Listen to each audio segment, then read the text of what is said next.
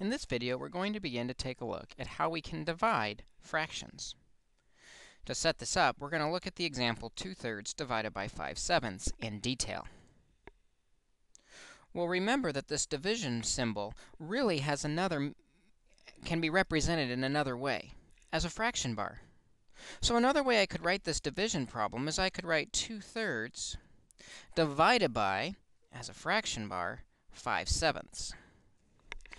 Now this looks really weird because we've got fractions inside of a fraction. So we're going to try and make it into a nicer form.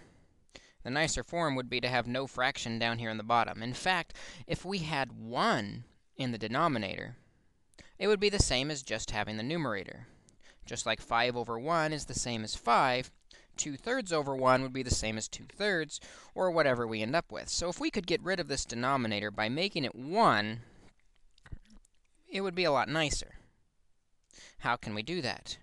Well, we'll multiply this fraction by something that makes this fraction in the denominator equal to 1.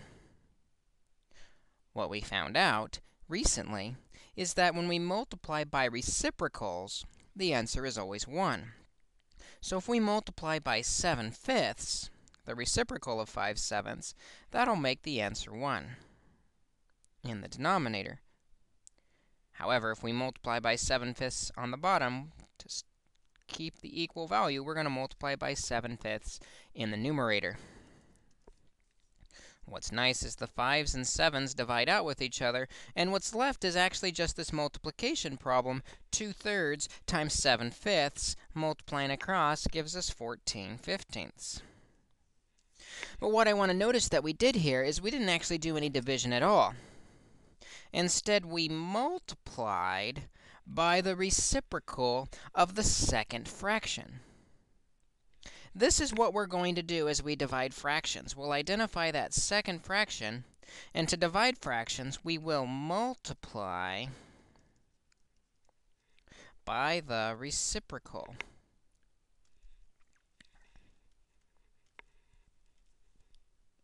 So let's look at some examples where we divide fractions by multiplying by the reciprocal. In this example, we have 3/2 divided by 7/9. We're never going to divide with fractions, so we're going to take the reciprocal of that second fraction.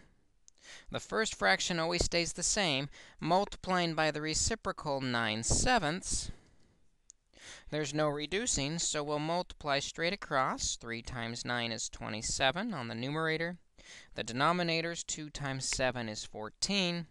And we get our final product of 27/14. Let's try another example where we divide by actually multiplying by the reciprocal. In this problem, we have 4/9 divided by 6/15.